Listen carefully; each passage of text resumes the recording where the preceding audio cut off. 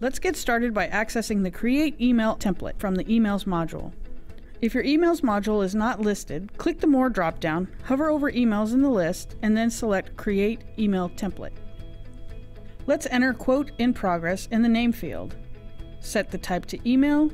Leave the teams set to global and assign to blank so this template will be available for all users.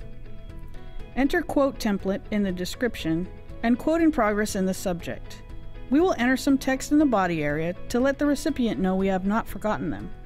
We could also add a signature line as well, but in this case we want to use a custom signature that is available directly in the email client. This is a pretty generic letter, so let's use Sugar to create a couple personal touches.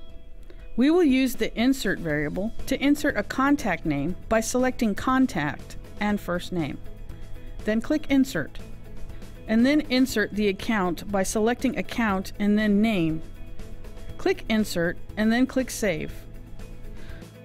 Now let's see the template in action. Click the Emails module to load the email client. Click Compose, then click the Options button and then select the Quote in Progress template. You will see an alert notifying you that selecting a template will override existing content. Click Yes to continue. Then, just like magic, there is content from the template ready for you to use. We could select a signature here as well, but there aren't any in this demo. You can view the Creating an Email Signature How Do I video to learn how to create one of your own.